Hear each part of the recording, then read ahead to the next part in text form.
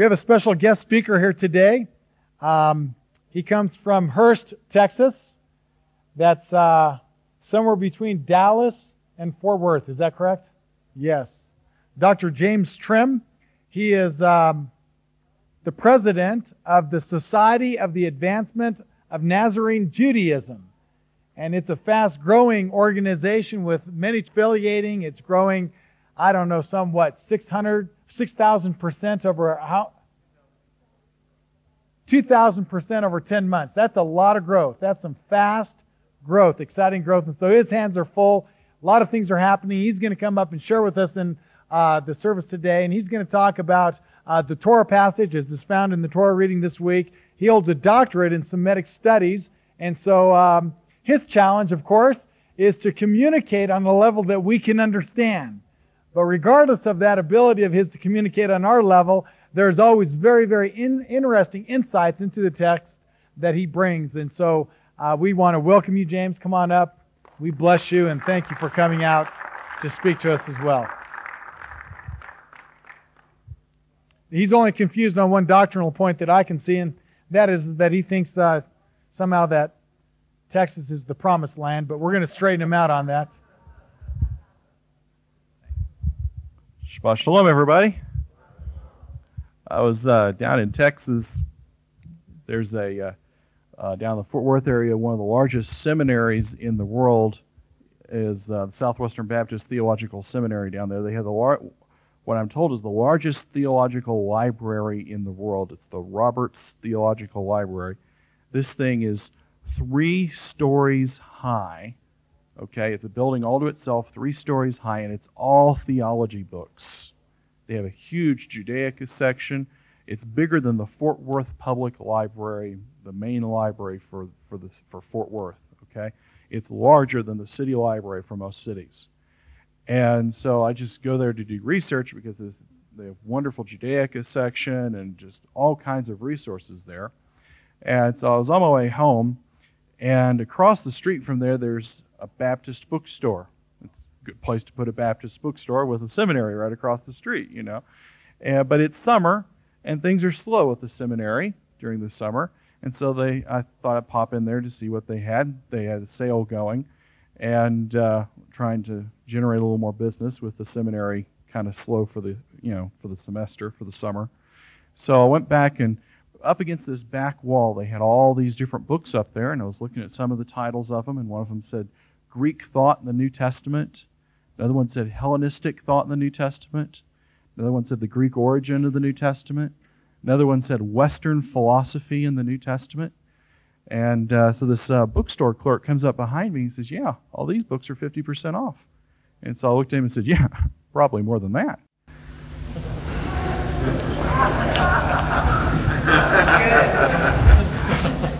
But there really is, there's a Greek Hellenistic paradigm, because our civilization is based on Hellenism. Our civilization descends indirectly from the Roman Empire. Our law is based on the Roman Empire. Our whole paradigm, if you will, our whole way of looking at things is from the Hellenistic perspective that's so condemned in the Bible. Okay? And so there's a whole shift that has to be made in our way of thinking. You know, there's a lot of talk these days about, especially in Protestantism, about getting back to the New Testament church. How many people have heard about that? Let's get back to the New Testament church. What are 2 things the New Testament church didn't have? The New Testament and the church. Back in the days of the New Testament hadn't been written yet, obviously. And they weren't meeting in churches, they were meeting in synagogues, according to the book of James. And so they were, it was a whole different thing. Now that can be really just a fun thing to say, but the reality of it can be found in the New Testament, because when Paul was teaching the Bereans, what does it say that the Bereans did when Paul went to go teach them in Acts 17? Search the Scriptures. They were getting out their Gideon New Testaments to see if what he said was in there, right? No. What Scriptures were the Bereans searching when Paul was teaching? They didn't believe a word Paul said. They checked to see if what Paul was saying was in the Scriptures. And what Scriptures were they looking in? The Tanakh, the Old Testament. Okay. And Paul said, you're looking in old wineskins for new wine. He said, this is all new revelation. You're not going to find it in there. All old things have been done away and are new in Christ. No. That's not what Paul said. Paul said that they were more honorable than any of the other people he'd been teaching because they checked to see if what he was teaching could be found in the Tanakh. And that means that we are authorized by the New Testament to take the following approach to our understandings. Ask yourself all the time about whether it's a tradition that's come down to you or an understanding of what the New Testament says. Ask yourself, can you get here from there? There being the Tanakh. If you were one of those Bereans back then in the first century, checking to see if it was in the Tanakh, would you find it there? And what did these things mean in terms of the Tanakh? Think like a Berean, okay? And so let's look at today's Torah Parsha, or this week's Torah Parsha, is Devarim chapter 7. I believe it starts in, verse 15? And ends in 11:24. We're not going to read it, the whole Parsha. I hope that you've been studying it, or that you, I guess the way your format works here, that you will be studying it in the coming week. But there's two passages, particularly, that just scream out at you in this particular Torah reading. The first one is in Devarim 10:16. I'm sorry, Deuteronomy. Devarim's the Hebrew name. I have this is what I have to explain something. I was never in the church. I was going to synagogue, and when I was 18, I came to the belief that Yeshua was the Messiah, and so I don't have the background. To me, it's Devarim. It's Deuteronomy, chapter 10, verse 16. Actually, just one verse up from the passage that Ernie was speaking about earlier. It says, "Circumcise therefore the foreskin of your heart, and be no more stiff-necked." Gee, I thought that was some kind of a New Testament thing. You mean they had circumcised hearts? Isn't that interesting? And then look down at chapter 11, verse 18. Chapter 11, verse 18, a little bit further down says, "Therefore shall you lay up these my words in your heart." What words was that in this context? The Torah. Wait a minute, you mean that these people had the Torah in their hearts? I mean, this is profound. Stop and think about it.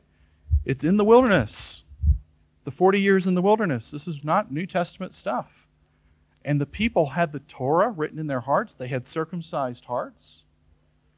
Well, I thought that was some kind of a New Testament thing. See, a lot of things that we think is something new is something old. All right?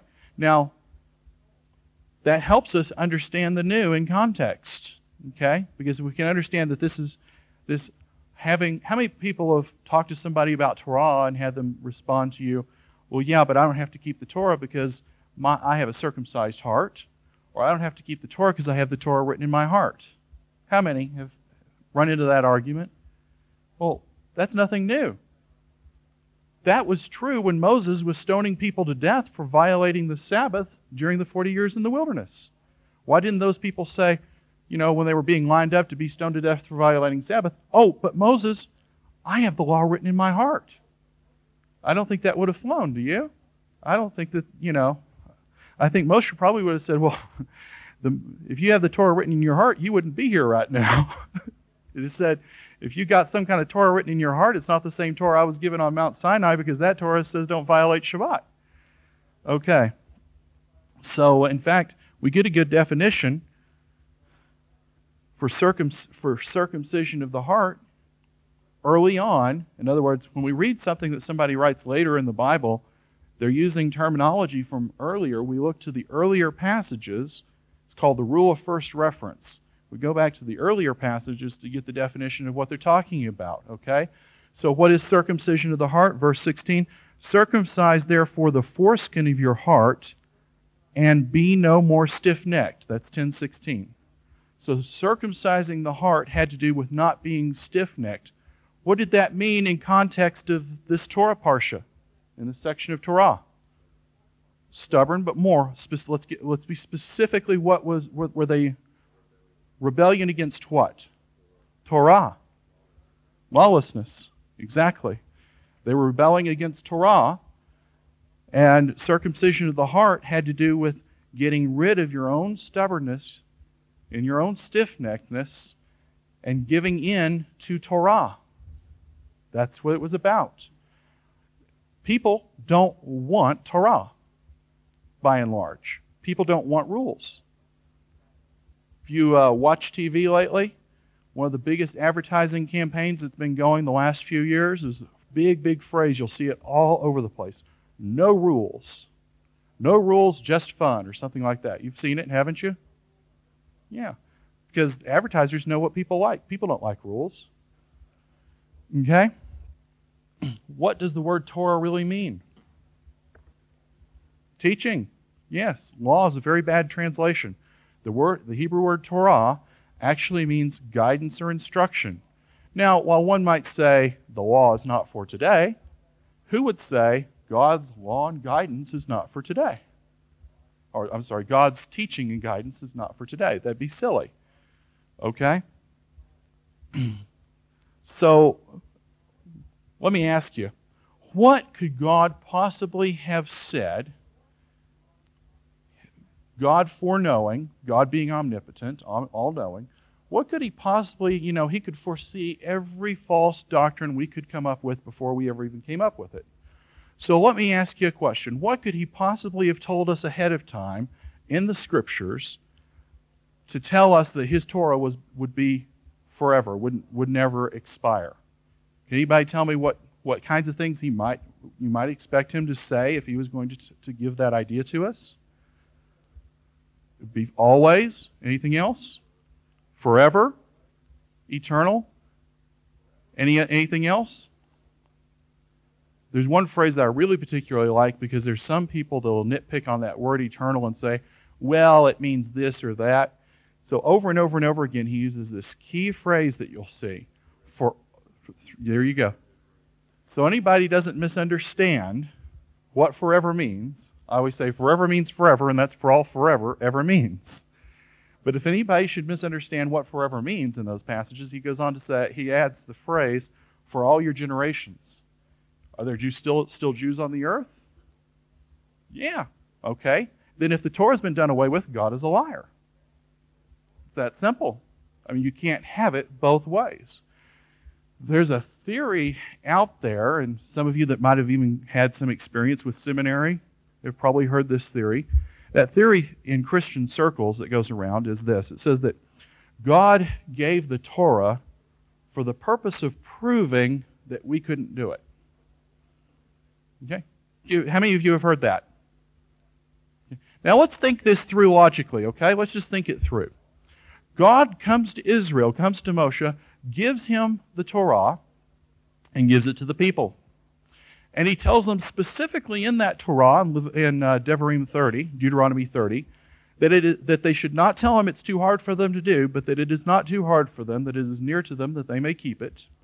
And he tells them in Deuteronomy 28 and 29 all these bad things that he's going to do to them as a people if they do not keep Torah. And then, for hundreds of years, he sends prophets to them telling them, look, if you don't straighten out your act, I'm going to do those things. I'm going to bring in foreign nations against you. You're going to suffer if you do not keep Torah. And then sure enough, 600 BC, God brings in Babylon, and Babylon conquers the people of Israel, slaughters many of them, drives them out into the nations. And look at all of the things that our people have suffered, right down to being slaughtered for hundreds of years, because we have not been faithful to Torah. And then, the New Testament, God comes along and says, nah, I was only kidding. I just gave it to you to prove you couldn't do it. What kind of God would that make him? Think about that. That's not the God of the Torah. He doesn't come along and say, I gave it to you and then I punished you for not doing it, but the whole thing was just a joke. I was just trying to prove you couldn't do it. The paradigm shift that we have is that we've been sold a bill of goods. That bill of goods is that the Torah is bondage. And that freedom in Christ, if you will, means freedom from Torah. How many have heard that or have gotten that kind of a message? Okay. Now, that is the funny thing is that the Scriptures teach that exactly the opposite is true. Let me show you from the Scriptures. Let's look at John chapter 8.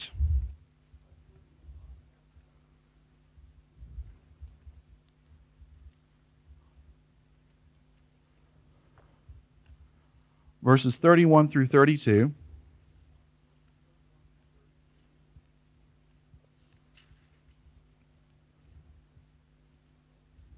It says, "And then Yeshua said to those Jews which believed on him, If you continue in my word, then you are disciples indeed. And you shall know the truth, and the truth shall make you free." Okay? All right, that's good. The truth makes you free. Isn't that nice? That's nice. Let's look now. Let's be a Berean, and let's ask ourselves, okay, what is truth? We go to Psalm 119, verse 142. By the way, Psalm 119 is the longest psalm in the Bible. It's the longest chapter in the entire Bible, Old Testament, New Testament, whole thing. Psalm 119 is the longest chapter in the Bible. Psalms is the only book that was divided into chapters from the beginning, by the way. And it's the longest chapter. Now let me ask you a question. Obviously, God had thought that the material in Psalm 119 was pretty important, huh? What is Psalm 119 about? Does anybody know? Torah. Delighting in the Torah, loving the Torah. Over and over and over again. That's what Psalm 119 is about. Okay. So let's look at verse 142. You can tell it's long when I tell you look at verse 142. "Thy righteousness is an everlasting righteousness, and your Torah is truth." You see that? Verse 142. And then just a little bit down, verse 151, "You are near, O Yahweh, and all your commandments are truth." Do you see that? The Torah is truth, right? That's more or less God's definition of truth, Torah. So when Yeshua says that you will abide in my word and shall know the truth, and the truth will make you free, what's the truth? The Torah. The Torah makes you free? Isn't that interesting? The Torah makes you free according to the Scriptures. Now that fits the picture, by the way. Let's go back and think back to the original events back at Passover. In fact, I touched on this when I was here a few months ago on Passover. The story of the Exodus. The people come out from Egypt, and what were they in Egypt? Bondage. And then they go over to Mount Sinai. God takes them over to Mount Sinai and gives them Torah. Now, what did God promise them? Freedom.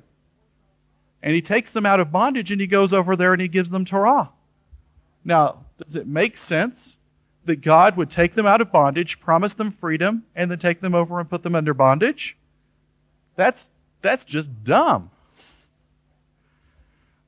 Let's look at another passage that really gets misunderstood and misused a lot. Matthew chapter 11.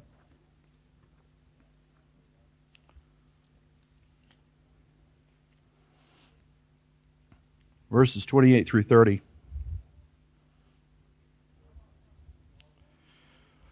"Come unto me, all you that labor and are heavy laden, and I will give you rest. Take my yoke upon you and learn of me, for I am meek and lowly in heart, and you shall find rest for your souls, for my yoke is easy and my burden is light. How many people have had that quoted to you in such a way as to imply that the yoke of the Torah is bondage and the yoke of the Messiah is freedom? How many? Yeah, there's at least 2, 3, 4, 5, everybody. You've all heard that. Let's be Bereans again. Did you know that Yeshua is actually quoting from the Tanakh here? If you have a good edition that's got footnotes, it will footnote that to Jeremiah 6:16. So let's go look at Jeremiah 6:16. Let's be Bereans here. Jeremiah 6:16. Thus says Yahweh, stand you in the ways and see, and ask for the old paths, where is the good way, and walk therein, and you shall find rest for your souls. But they said, we will not walk therein. You see that? Is that not the passage he's quoting from? All right. Let's keep going to get the context here. Also I set watchmen over you, saying, hearken to the sound of the trumpet. But they said, we will not hearken. Therefore hear, you nations, and know, O you congregation, what is among them. Hear, O earth, behold, I will bring evil upon this people, even the fruit of their thoughts, because you have not hearkened unto my words, nor my Torah, but rejected it. What's going on here? This is the passage he's quoting from. Now let's look up just a little bit for context, chapter 5, verses 4 through 5, and find out what this yoke that he's talking about is all about. Jeremiah, chapter 5, verses 4 through 5. Therefore I said, surely these are poor, they are foolish, for they know not the way of the Lord, or the way of Yahweh, nor the judgment of their God. I will get me unto the great men, and will speak unto them, for they have known the way of Yahweh, and the judgment of their God, for these have altogether broken the yoke, and burst the bonds. What yoke? The yoke of Torah. Let's look just a little bit further up from that in Jeremiah to get even more context, chapter 2, verse 20.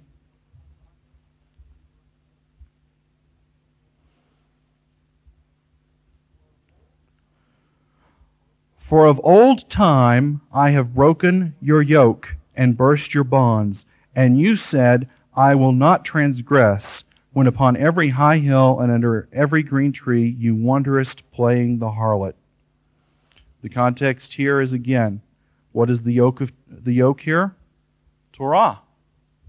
Now, let's go back and reread what Yeshua said and read it with an understanding of the passage that he's quoting from and what the context is, that passage does refer to a yoke that gives freedom, okay, that gives rest, but that yoke that gives rest in Jeremiah is Torah. Come unto me, all you that labor and are heavy laden, and I will give you rest. Take my yoke upon you and learn of me. I am meek and lowly in heart, and you shall find rest unto your souls, for my yoke is easy and my burden is light. What yoke is it talking about now that we've looked back in Jeremiah at the passage he was quoting from? Torah. Isn't it sad that these people have twisted the Scriptures so thoroughly? They don't even go back to Jeremiah to look at what Yeshua is quoting. If Yeshua is talking about another yoke as opposed to Torah in this passage, then he's quoting Jeremiah out of context, and he's probably the biggest cultist there ever was. Okay? All right, let's look at some more. The Torah is freedom. Did you know that? We already talked about that. Let's look back at Psalm 119 again.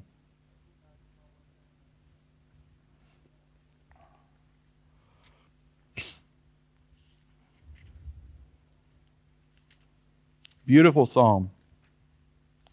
Psalms 1 and Psalm 19 and Psalm 119 are beautiful psalms about Torah. Let's look at verse 32.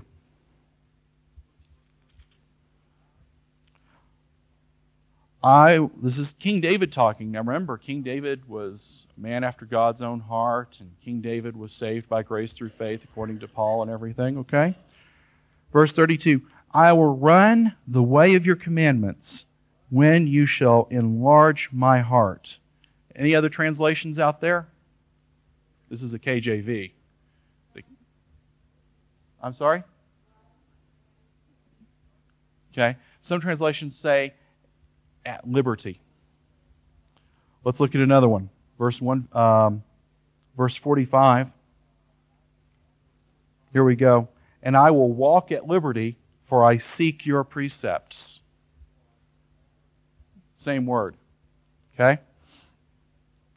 So, and then let's look at James real quick here. Yaakov, chapter 1, verse 25.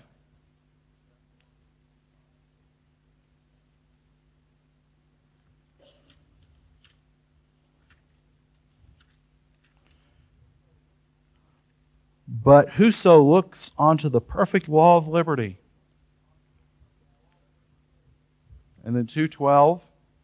So speak you, and so do, as they that shall be judged by the law of liberty. You see that? So is there a conflict between Torah and liberty? Torah and freedom? No. Real freedom doesn't include the freedom to violate Torah. Never did. Okay? Okay. Now, let's look at back to our Torah portion.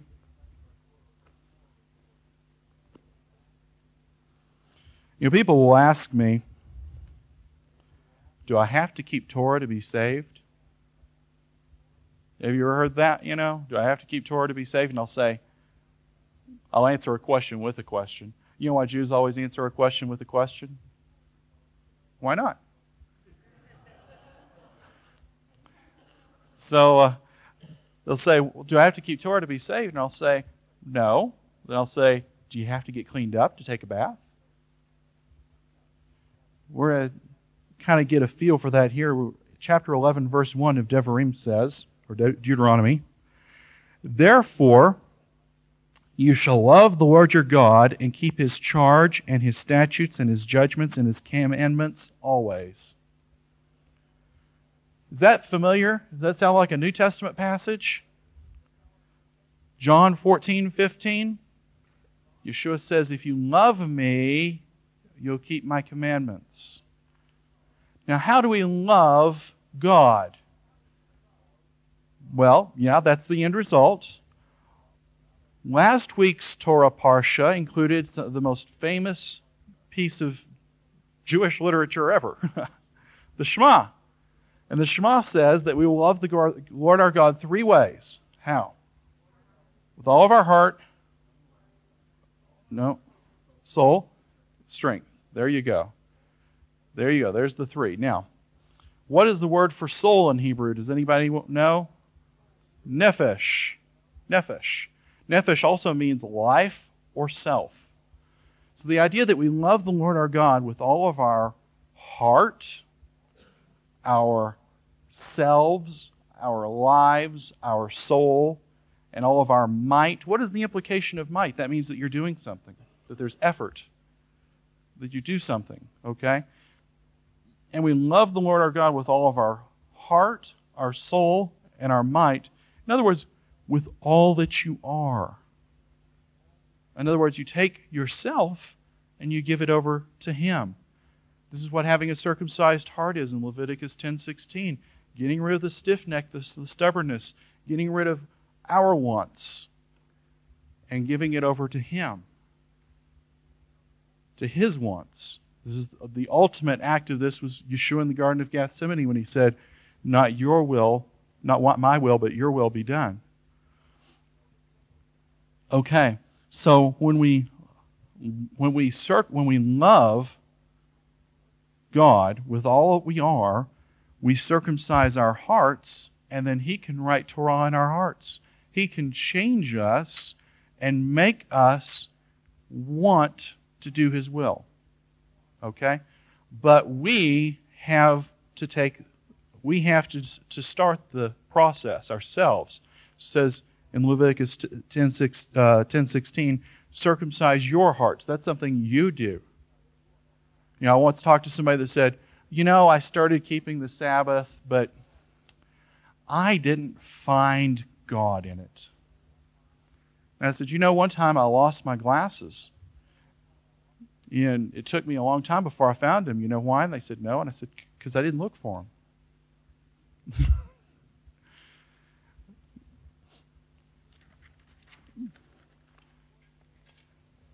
Now, what is faith or trust, belief?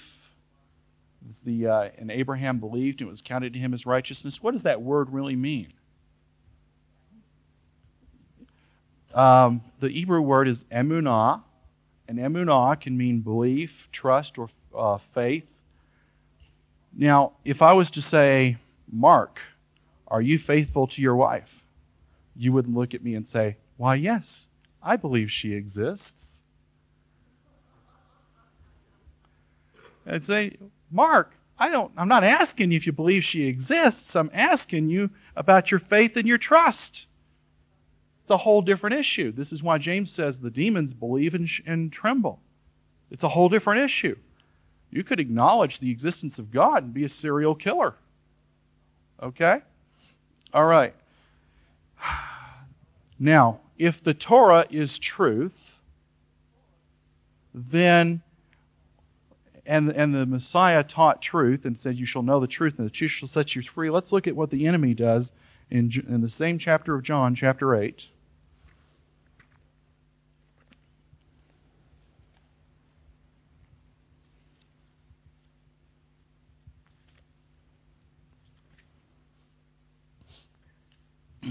Verse 44.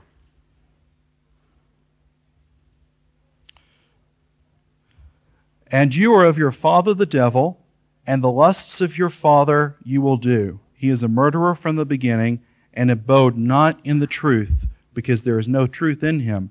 When he speaks a lie, he speaks of his own, for he is a liar and the father of it. One translation I thought was rather humorous says that when the devil speaks a lie, he's speaking his native language. Okay? Now, if the Torah is truth, then what would we expect the adversary, Satan, to be teaching? Anti-Torah, against the Torah. Now, there's a Greek word that appears in the Greek New Testament over and over many times. We'll look at 3 places, key places where it appears. How many people know what the Greek word for Torah is? Anybody? Ernie? Nomos. Okay? Now there's a Greek prefix a. The Greek prefix a, does anybody know what that prefix means? Against, or literally there is not or without. Okay? Now there is a Greek word that appears in the New Testament several times, anomos. I'm not teaching a big Greek class here, but that's enough Greek to figure out what anomos means. What does anomos mean? Without Torah, or there is no Torah, or apart from the Torah. Now I'm going to look at 3 passages where this word appears in the Greek New Testament. The first is in Matthew 24:12.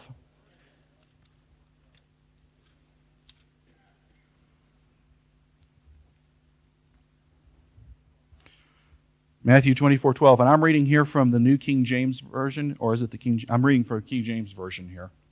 It says, and because iniquity shall abound, the love of many shall wax cold. Many of your translations will be more literal and say lawlessness there. The Greek word there is anomos, without Torah. Okay? So Yeshua in Matthew 24, he's talking about future events. He predicts an apostate teaching that will spread that we're without the Torah, that there is no Torah. The Torah has been done away. Let's look at 2 Thessalonians chapter 2.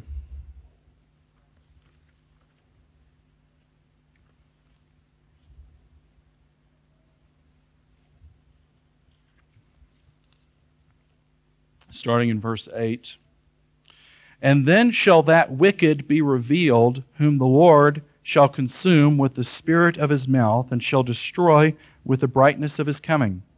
Even him whose coming is after the working of Satan, with all power and signs and lying wonders, and all the deceivableness of unrighteousness in them that perish, because they receive not the love of the truth, which is Torah, that they might be saved. Love. Okay?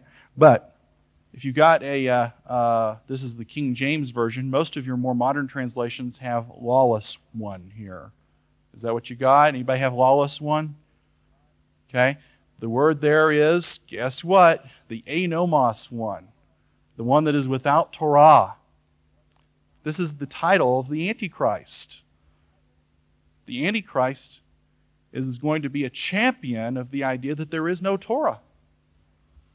No rules. Let's back up to Matthew chapter 7. And this one is probably going to be chilling. Matthew chapter 7. Starting in verse 21 through verse 23. Not everyone that says to me, Lord, Lord, shall enter into the kingdom of heaven, but he that does the will of my Father which is in heaven.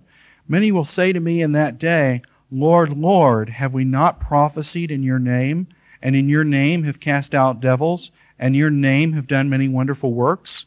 And then I will profess unto them, I never knew you, depart from me, you that work iniquity, in the King James Version. How many have lawlessness? Yeah. The Greek has anomos, you who work without the Torah. Let that sink in a little bit. Okay. Now,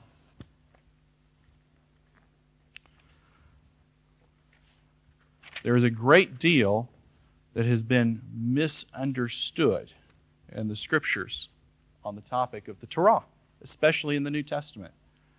And that is because there's a lot of passage, and I'm not going to have time to cover it all because I've only got just a few minutes here altogether to counter nearly 2,000 years of misapplication. So what I'll start here with is the issue of Paul. Paul was greatly misunderstood. How many people have heard of Paul as being the champion of the idea that the Torah was done away with, above all others? Okay? The Scriptures say that Paul was misunderstood. 2 Peter chapter 3, verse 15 through 16 says, Kepha is writing about Paul, and he says, and which are some things hard to understand, which those who are untaught and unstable twist to their own destruction, as they do also the rest of the Scriptures. Okay? So first thing we need to note is that Paul was being misunderstood by a large group of people, even in the first century. Okay? Then, let's look at what Paul says about people misunderstanding him. Paul says in Romans chapter 3, verse 8, and why not say, let us do evil that good may come, as we are slanderously reported, and as some affirm that we say. Okay? He elaborates on what that's all about further in the book of Romans in chapter 6, verses 1 through 2. He says, what shall we say then? Shall we continue to sin in sin that grace may abound? Certainly not. Okay, and then in verse 15 he says, what then? Shall we sin because we are not under the law but under grace? Certainly not. Okay? So Paul says he was being misunderstood about the question of whether one should continue to sin because we are under grace. Now, he says, do we continue to sin that grace may abound? Certainly not. He also says something else. He says, I would not have known sin if it was not for the Torah, doesn't he? So what can we gather from that? That we're not to violate Torah that grace may abound. Does that make sense? Okay. Now, in Acts chapter 21, Paul comes into Jerusalem. You've all heard the story before, and he's being misunderstood about this. They come to him, James the just comes to him and says, hey, there's many Jews here that are all zealous for the Torah. And they've heard that you're teaching against the Torah, basically. That you've been teaching the Jews amongst the Gentiles not to observe the customs of Moses and so on. And what do they do? Well, they say, hey, tell you what, prove this isn't so. Let's go. We got some people here that are ready to take the Nazirite vow. That's from the Torah, from Numbers chapter 6. And why don't you go with them and go to the temple and take the Nazirite vow with them and make offerings at the temple. And that'll prove that you uphold the law of Moses and that what they're saying isn't true. And Paul said, well, I don't want to be a hypocrite. I wouldn't do that if my life depended on it. Of course I'm not going to go. And of course, what did he say? He said, great, let's do it. So he went to the temple and they took the Nazirite vow and they made offerings. That doesn't mean they passed the collection plate. If you go back and look at Numbers chapter 6, there's a select group of offerings that are made when one takes the Nazirite vow. They were in the temple killing some animals. Okay? In Acts chapter 21. Now, if you've got a Ryrie Study Bible, just to see how perverse the antinomians have gotten in their approach, if you've got a Ryrie Study Bible, and you go to Acts chapter 21 and you find the spot where Paul is performing these animal sacrifices, there's a footnote in the Ryrie Study Bible that says that Paul, after all, was just a middle-of-the-road Jewish Christian. Isn't that amazing? So Paul's teachings were twisted. Over and over again, in fact, he professed that he had not taught against the Torah. It says he circumcised Timothy in Acts 16, 1 through 3. He took the Nazirite vow in Acts 21 and Acts 18:18. He taught and observed the Jewish holidays. And he even performed animal sacrifices in the temple, as we just discussed in Acts 21, verses 17 through 26, and Acts 24, 17 through 18. Now here's 4 of his most notable sayings on the topic. The first is from Acts 25:8. He says, neither against the Jewish law, nor against the temple, nor against Caesar have I offended in anything at all.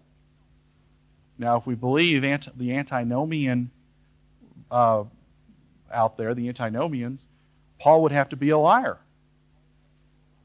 Let's look down the next one. Acts 28:17. Paul is speaking. I have done nothing against our people or the customs of our fathers. Boy, if the antinomian position is true, then he's a bold-faced liar. Let's keep going. Romans 7:12. The law is holy, and the commandment is holy, just, and good. And then Romans 3:31. Do we then nullify the law through faith? May it never be. On the contrary, we maintain the law. I don't have time to go through all of the epistles of Paul and explain everything that's been misunderstood in them, but I can knock out most of it by attacking covering 2 phrases that are catchwords that Paul uses that have been misunderstood. The first one is works of the law, and the other one is under the law. Okay? Works of the law, we can get a good definition of from Galatians chapter 2, verse 16. It says, knowing that a man is not justified by works of the law, but by faith in Yeshua the Messiah, even we have believed in Messiah Yeshua, that we might be justified in faith in Messiah and not by works of the law, for by works of the law no flesh shall be justified. All right, so Paul sees works of the law as being completely contrary to faith in the Messiah, right? Now, we got to get over something that's like 2,000 years old here, because even though most Protestants don't believe this anymore, historically they did, and so their theology is rooted in it. And that idea is that people in the Old Testament were saved by law, and people in the New Testament are saved by faith. Now, most Protestants, when you talk to them today, would say, no man was, they would quote Galatians right from this section and say, no man was saved, works of the law saved no man at any time, ever. Nobody could earn their salvation, ever. Couldn't happen. Nobody can earn their salvation. All right, so we get rid of the idea that in old days, people were saved by keeping works of the law. That understanding is not agreeable. Okay. So when Paul uses the phrase works of the law, and he sees it as diametrically opposed to faith in the Messiah, he is not talking about an obsolete Old Testament system, is he? Can't be. Even by Protestant understanding, he can't be. But that's the way they take works of the law, because that goes back to their root when they once taught that people were saved by keeping the law. Okay? So works of the law, then, is a phrase, a catchphrase that Paul uses. He uses it 10 times in his writings to challenging us that we were, they wanted us to explain where we were because they were concerned that we were teaching heresy, basically. And so I showed this to them, and I asked, and even they could see this, apparently, although I think the guy that was leading them was just going like this. He couldn't believe I was up there teaching them. But chapter 4, let's look at chapter 5, first of all. Chapter 5, starting in verse 1. Galatians, I'm sorry. If you could point to a book that the antinomians like to retreat to and hide behind the most, what book would it be? Galatians. In high places, Sunday night, I'm going to go through the whole book of Galatians and explain all of these things. But right here, I'm just going to explain this one. Galatians 4:21. I'm sorry, chapter 5, verse 1. Stand fast, therefore, in the liberty wherewith Messiah has made us free, and be not entangled again with the yoke of bondage. Behold, I, Paul, say unto you that if you become circumcised, Messiah shall profit you nothing. How many have had that quoted to them? Please, show of hands if you've heard that quoted at you. All right. Now, what's the first thing, if you've ever studied hermeneutics? Hermeneutics is the way you go about interpreting the Scriptures. What's the first thing you ask yourself when you interpret a text? Speak up, please. Huh? Well, that's one. There's basically three big things. One is context. I'm sorry?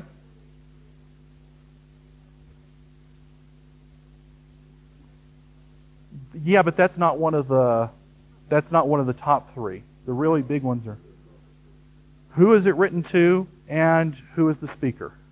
Okay? You got to know who the speaker is and who he's speaking to.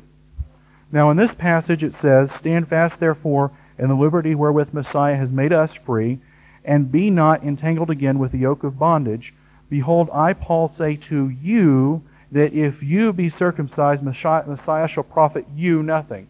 Now it seems to me that it would be foremost on our mind to understand who's being spoken to here, huh? That's key to this passage. Now let's look back up to the context where this begins in chapter 4, verse 21. "Tell me, you that desire to be under the Torah, do you not hear the Torah?" So the "you" that this is speaking to, remember we already defined that under the Torah, under the law, is not an obsolete Old Testament system. It's a false teaching that was never true that Paul combats. It was a false teaching that was never true. It was a heresy. So Paul is saying, you who are wanting to go into this heretical sect, want to depart from the truth and into heresy, if you become circumcised, Messiah will profit you nothing. Okay, so you just go into this under the Torah thing. Your circumcision won't mean anything anyway. Okay? Now let's continue on after verse 21. Verses 22 through 31 tell the parable of the free woman and the bondwoman. Okay? Now the bondwoman represents the under the law teaching in this context from verse 21. Whereas the free woman represents the Torah. Because they're being contrasted in verse 21, right? The Torah is being contrasted with the under the law teaching in verse 21. So in verse 22 forward through the end of the chapter, the contrast between the bondwoman, which represents under the Torah, is being contrasted with the Torah itself. That's really important because then chapter 5, verse 1, stand fast therefore in the liberty wherewith Messiah has made us free, then would represent Paul and the Torah. And the following passage, and be not entangled again with the yoke of bondage would refer to the under the Torah teaching. The false theology that was never true, not the Old Testament system. All right? And then you read verse 2, behold, Paul say to you that if you be circumcised, Messiah will profit you nothing. Who is you? You as those that are wanting to enter into this false theology. And the whole rest of the book, or the rest of the chapter 5, is therefore being addressed to who? You who want to enter into this false theology. It doesn't apply to me. It doesn't apply to all the Galatians. It doesn't apply to everyone. It applies to a specific group of people. It's being explained here in chapter 4, verse 21. Basic hermeneutics. Okay. So, with that, we're going to go ahead. Is it okay if I open for questions? Is that okay with the format? Do we have time? Way over. Okay. Tell you what, if anybody has any questions, I'll be around, so you can come up to me after the meeting and ask any questions you might have. Turn it over to you, Mark.